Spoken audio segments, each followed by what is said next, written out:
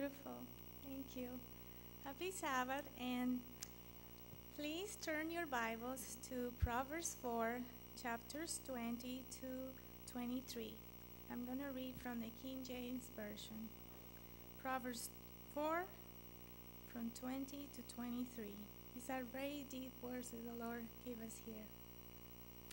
My son, attend to my words. Incline thy ear unto my sayings. Let them not depart from thy eyes. Keep them into the midst of thy heart. For they are life unto those that find them, and health to all of their flesh. Keep thy heart with all diligence, for out of it are the issues of life. Amen.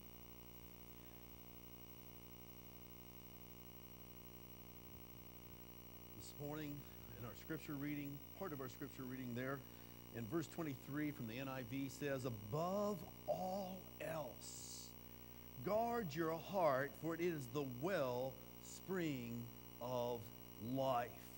You know, I don't know, I've been fascinated here lately with this subject about the heart, and I've been studying into it, and the heart is mentioned perhaps more than any other subject in the Bible. And like I shared with you here a couple of weeks ago, several people tried to share with us and define what does it mean when the Scripture speaks of the heart.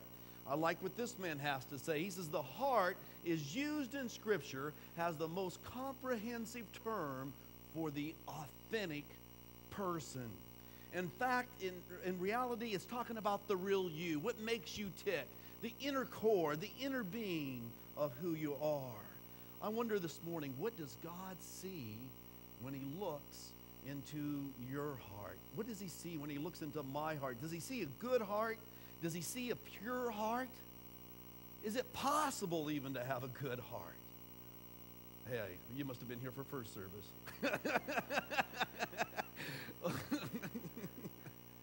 In Jeremiah, here's one scripture, and I believe this scripture is true, but you know, is there another flip side to the coin? In Jeremiah 17, verse 9, it says, the heart is deceitful above all things and desperately wicked. Who can know it? Have you ever seen a good heart, a pure heart?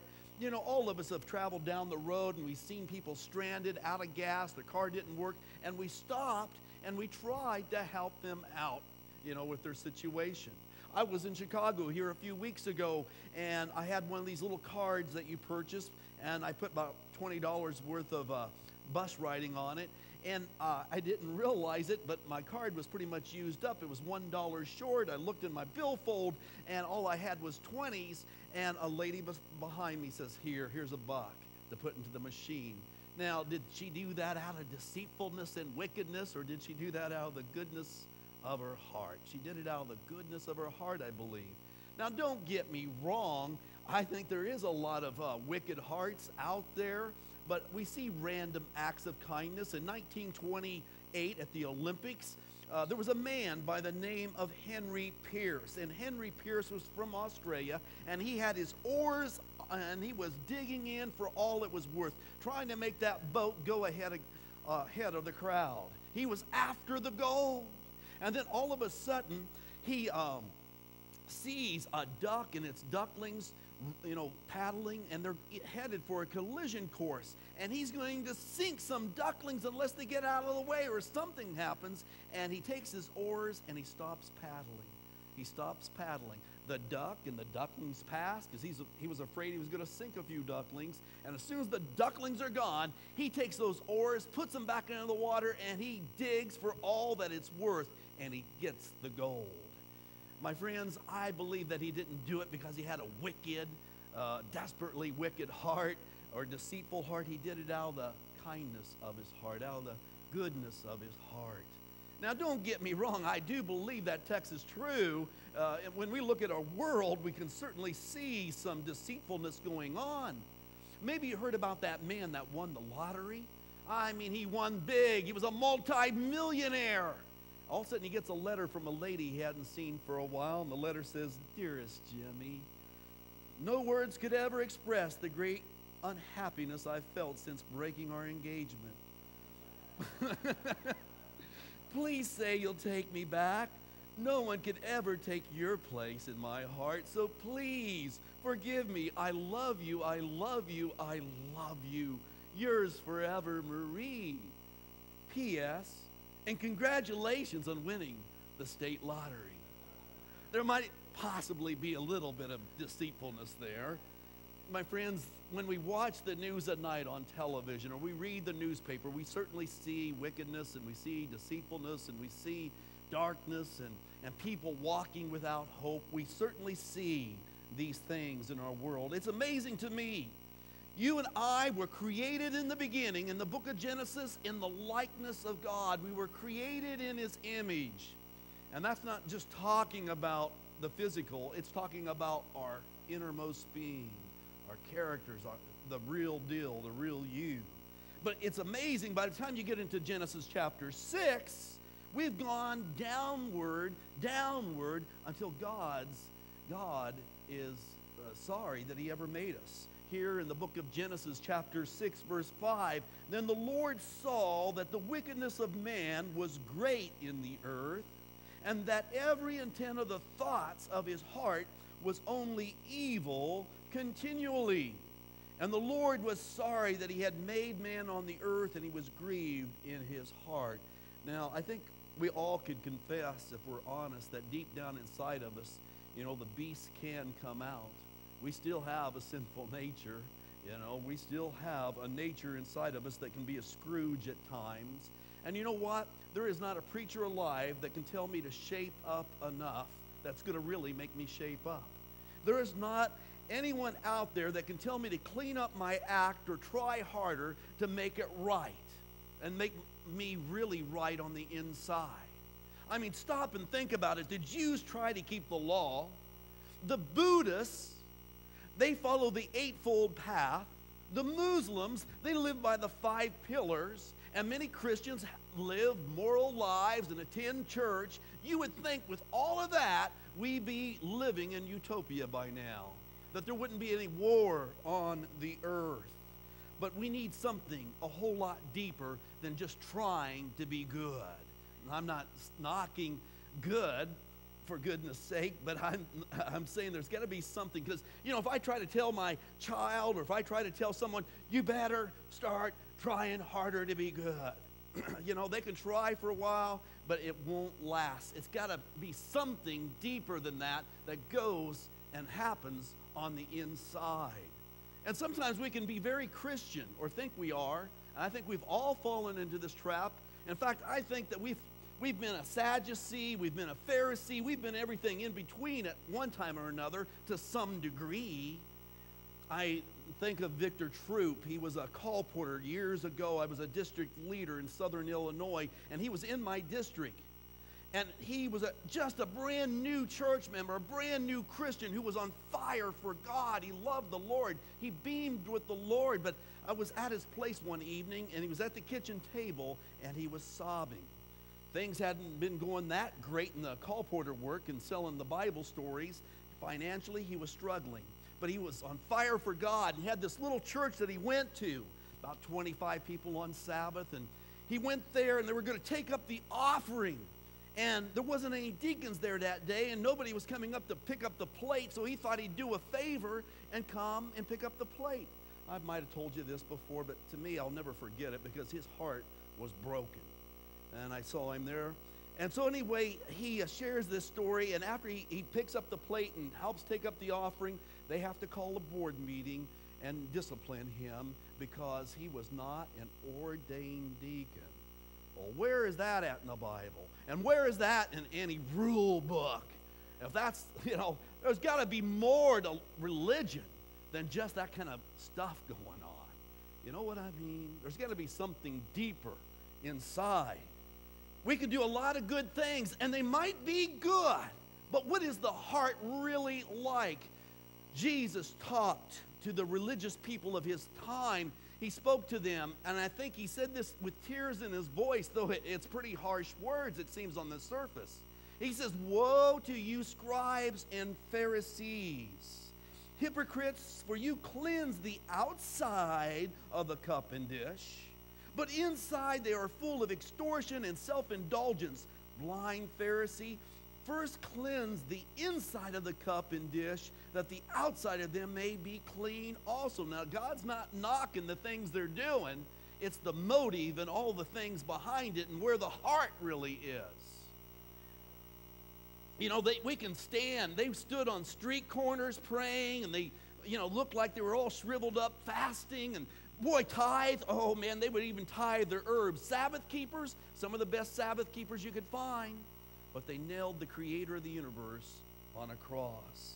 And Jesus goes on, "Woe to you, scribes and Pharisees, hypocrites, for you are like whitewashed tombs, which indeed appear beautiful outwardly, but inside are full of dead man's bones and all uncleanliness.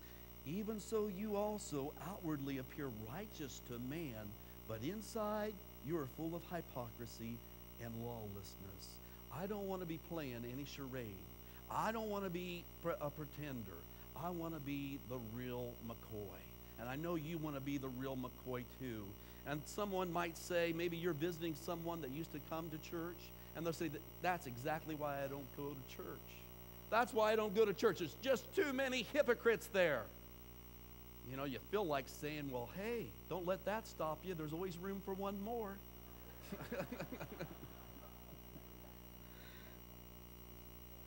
I wonder if we've misdiagnosed the disease.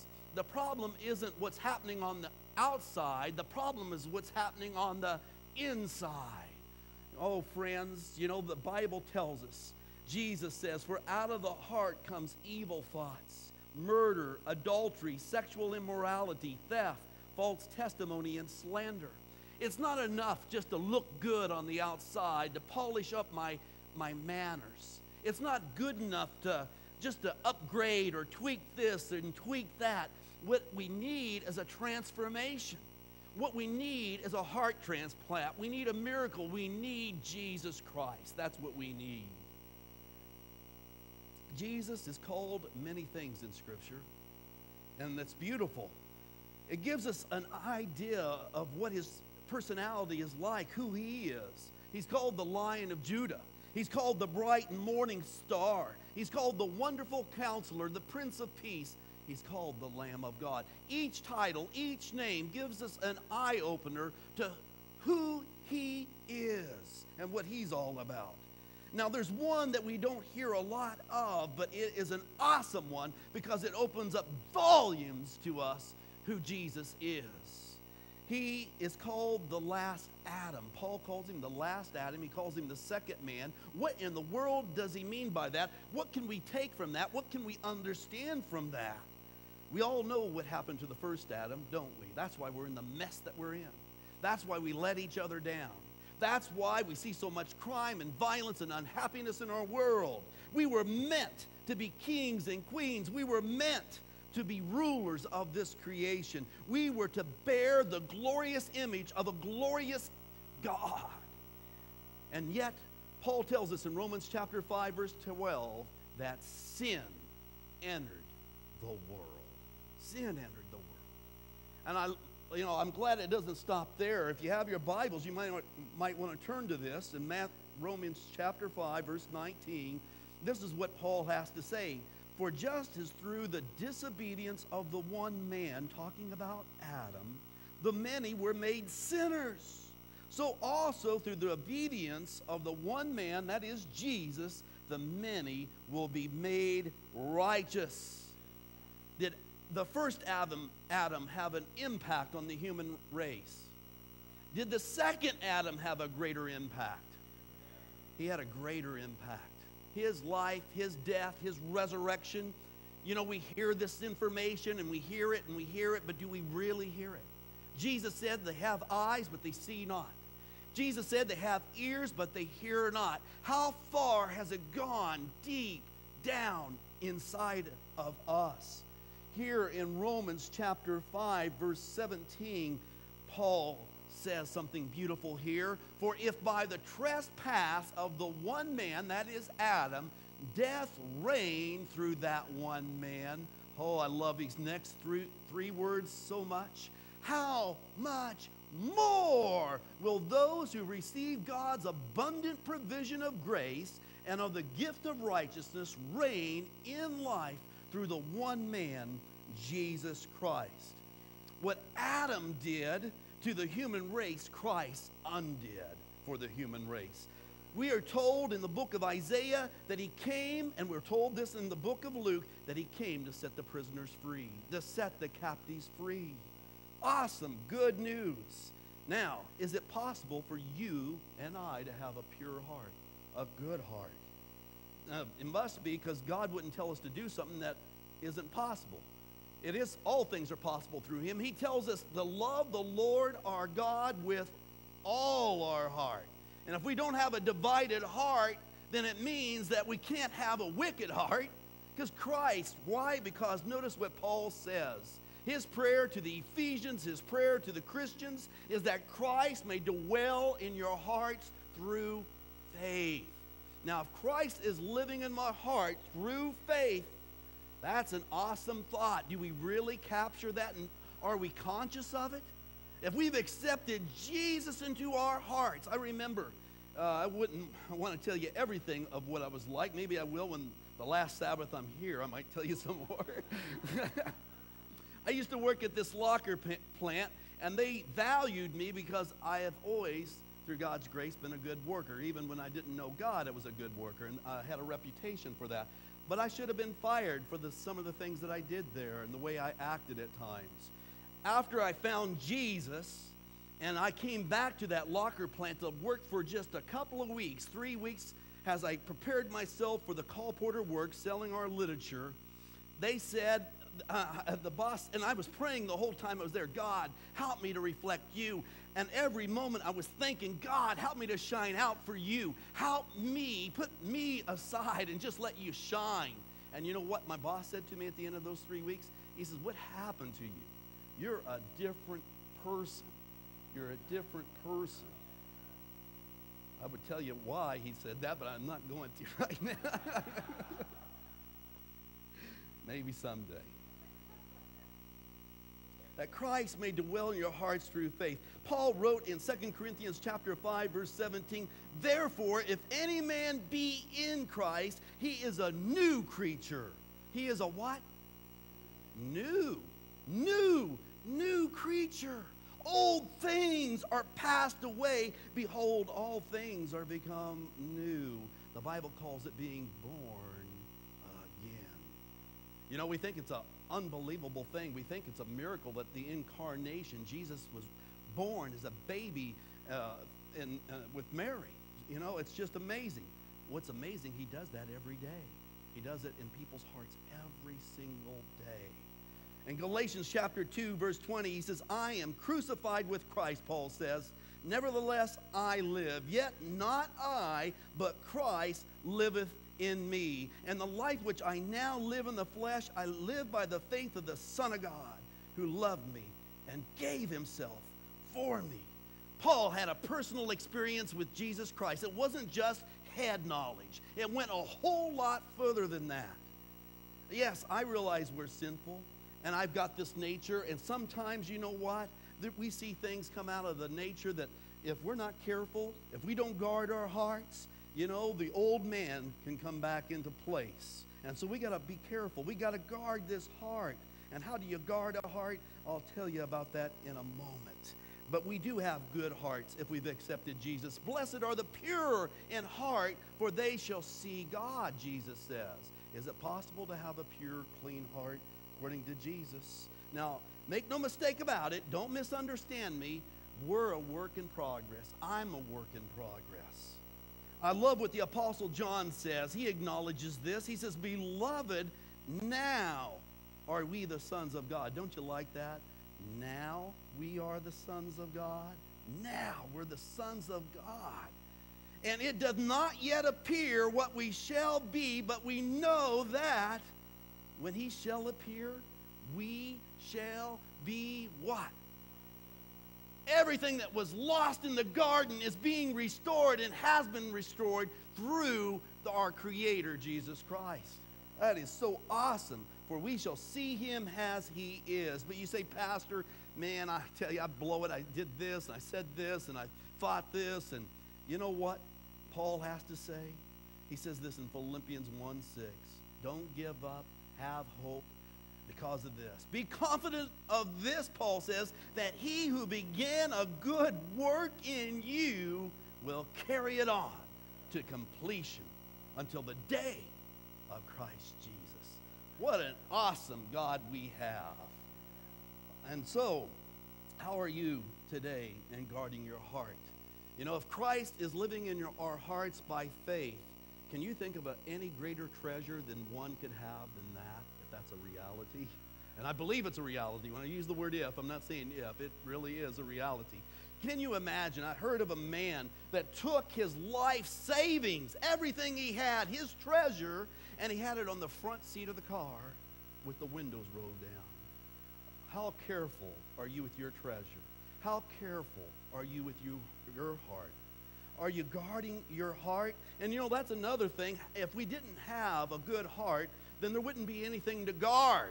If we've accepted Jesus as our Savior and Lord, if He lives in our hearts by faith, if we had nothing but a wicked, desperate, deceitful heart, there's nothing to guard. But because we have accepted Jesus, we need to be guarding our heart. We need to be guarding this treasure that lives in our heart by faith. Are you careful about how you treat your heart? What do you do on a daily basis to protect your heart? What do you do? You know, it's all right to eat a few sweets now and then, but if I spent every day of my life eating cookies and French fries and I love Snickers candy bars. If I spent all my life eating that stuff, what do you think my arteries are going to look like? What do you think my heart's going to look like? What have you been putting in your heart? Not the physical, but I mean, again, need to watch that too, but also the spiritual. That's definitely more important. What have you been putting into your heart? What have you been putting there? You know, it's important. Oh, what do you do daily? Oh, I don't exercise. I just eat candy bars and French fries. What do? Junk food kills, and they tell us that we are what we eat. Jesus had this to say in the book of John. He says, I am the bread of life. Do you believe that this morning?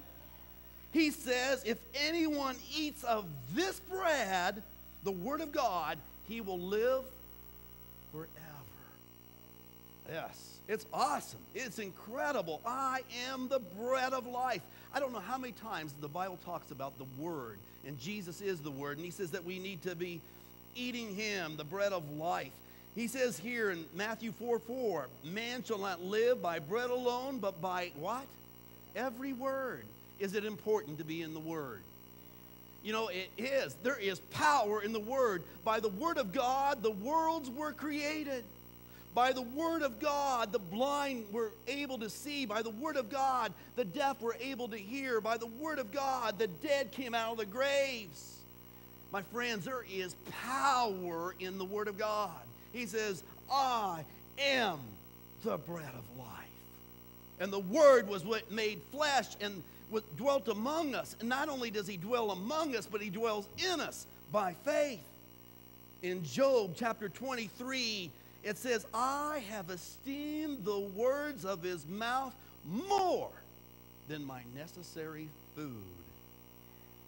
Paul feels the same way. Paul says in Colossians 3:16, let the word of Christ dwell in you richly. Let it dwell in you.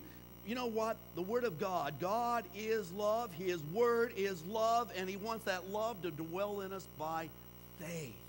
That's what really counts. It's important, the Word of God.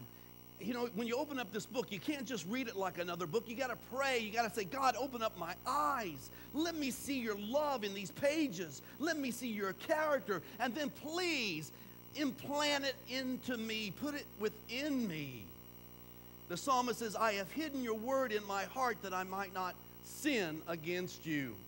Jesus sees the woman at the well. She's squirming over here trying to find happiness. She's frustrated and agitated, and she's squirming over here to try to find happiness. And Jesus says to her, everyone who drinks this water, the water of this world, will be thirsty again. But whosoever drinks the water I give him will never thirst. Indeed, the water I give him will become in him a spring of water, welling up to eternal life. I wonder this morning, what have you been feeding on? What have you been letting go on into your eyes and ears and into your mind and into your heart? My friends, input determines output. What have you been storing up? And is there anything in there that is good?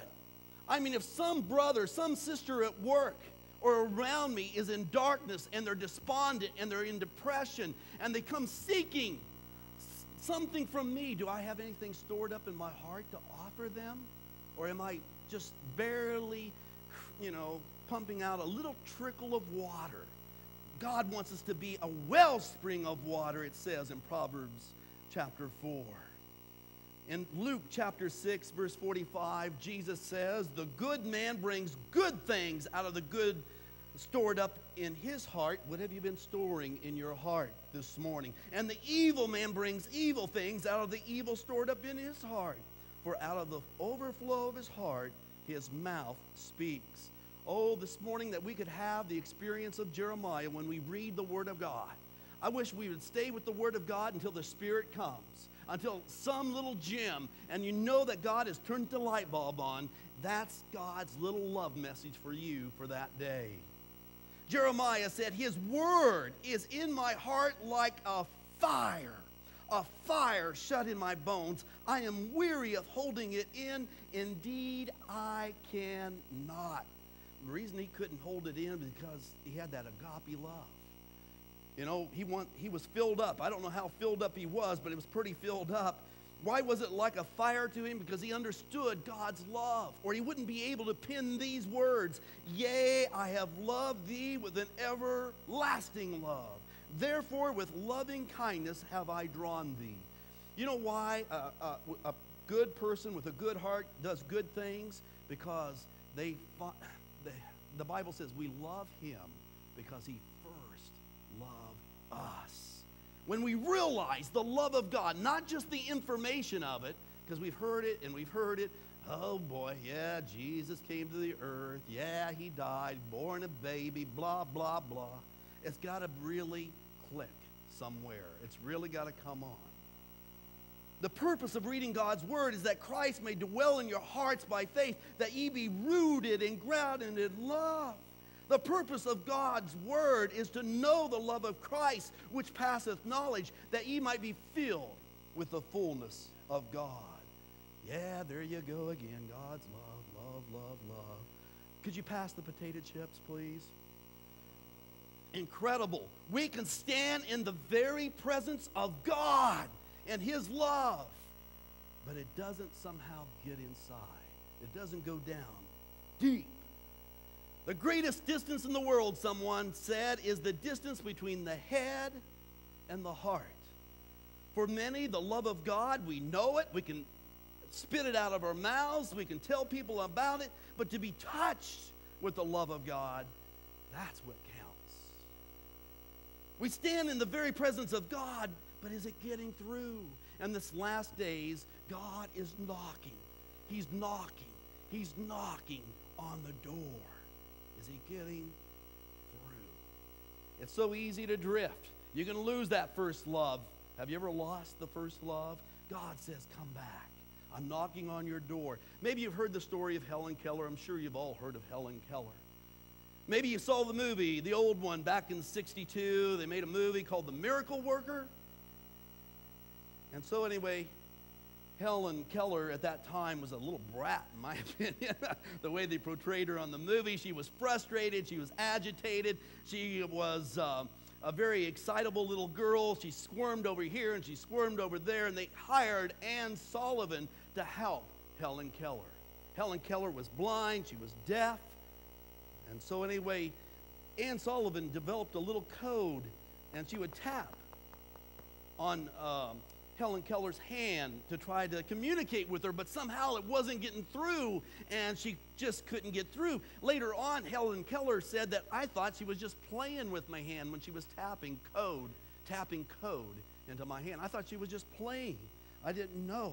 I just didn't know. And one day, Helen was very unruly, and Ann took her outside and started pumping water at the pump. And she started tapping on her hand, pumping the water on one hand and tapping on the other, and all of a sudden the lights came on. You're trying to communicate with me. You're trying to tell me what this water is. And she gets all excited, and she runs over here and grabs some flowers and puts them in her hand. And Ann taps her on the hand. And she runs here and she runs there, brings it back, and again, Ann taps code into her hand. She is so excited. God, for 23 years, was tapping code on my hand. He was tapping code into my heart. I love you, Keith. I love you, Keith. I want to give you the abundant life, Keith. I want you to find what you've been squirming for. I want you to find what you've been looking for. And finally, the light came on. Has the light come on for you? Is it just intellectual doctrine? Is it just information? Is it just like Mr. Spock on Star Trek, kind of cold and factual? Or is it something that's real, something that's deep? I like what Helen Keller said later on in her life. She said, the best and most beautiful things in the world could not be seen or even touched. They must be felt with the heart. And that's what God wants us to do today. He wants us to come into a deep, deep experience where we feel it and sense it and believe it, not just with the head, but we sense it with our innermost being. He wants us to be filled with the fullness of agape love. That's what Jesus is all about. And he's standing and he's knocking on the door in these last days. And so my prayer for each and every one of us today is that we might be rooted and grounded in love, that we would be filled with the fullness of God. Let's bow our heads for prayer. Dear Heavenly Father, I thank you so much. Lord, help your love to ignite us. Somehow help us to rediscover this love and help us to appreciate it like we've never appreciated it before. We can't truly love you like we should until we realize how much you love us. We love you because you first loved us. Nobody can come to the Father unless you draw us. I love you with an everlasting love. With loving kindness I have drawn thee. Help us, Lord, to be so filled up that we will become like a wellspring of water, refreshing others in their darkness and despair and depression. Help us to be your wellspring today. Help us to guard our hearts. Help us not to drift into the world. Help us to be careful about what comes through our eyes, what comes through our ears. Help us to keep our treasure. Help us not to put it out on the front seat with the windows rolled down. For we ask it in Jesus' name. Amen.